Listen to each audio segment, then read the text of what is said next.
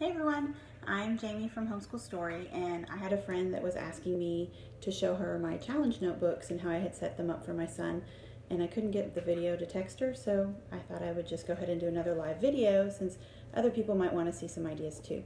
There are certainly all kinds of different ways, and we've changed them over our years in challenge, but I'll just show you kind of what we do, and maybe that'll give you a good idea for a starting point to organize with your kids.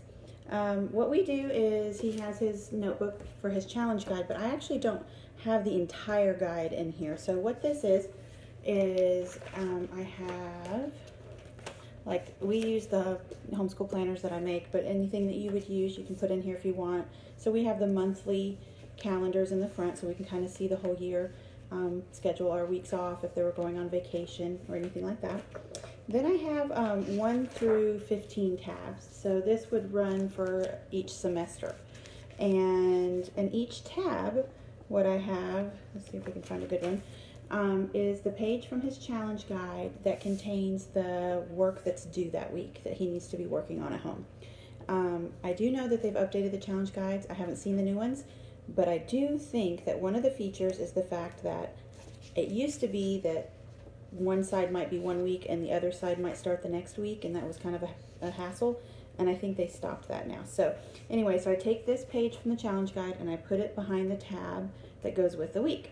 Then we can see everything that needs to be done for the week at home, and check those off, but I don't check them off first. So we just look at them, and then he sits down. This is a bad week because I've kind of torn his calendar apart. Hold on, I think week 5 has that calendar.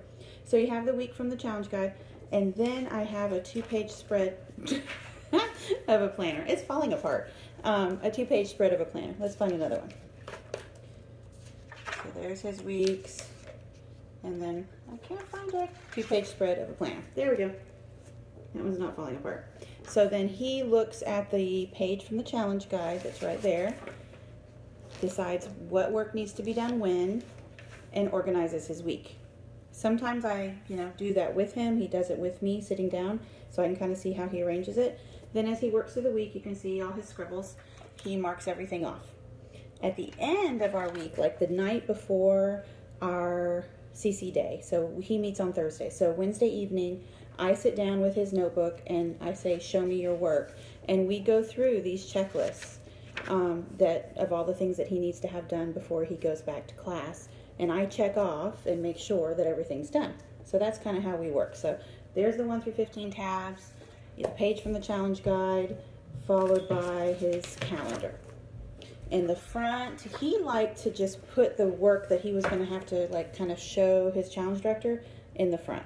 But another option that we used to do as well, it was behind this were tabs for all of the subjects.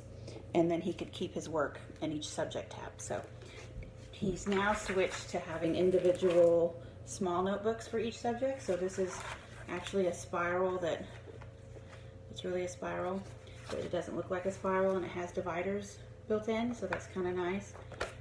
This one is feels like a spiral, but it's really a 3-hole type of binder, which is nice because you can pop these little plastic guys off and take paper in and out, but it's not bulky like a 3-ring binder, so that's nice. And it comes with these nice plastic dividers that have pockets and things. So he ended up switching so each subject had one of these.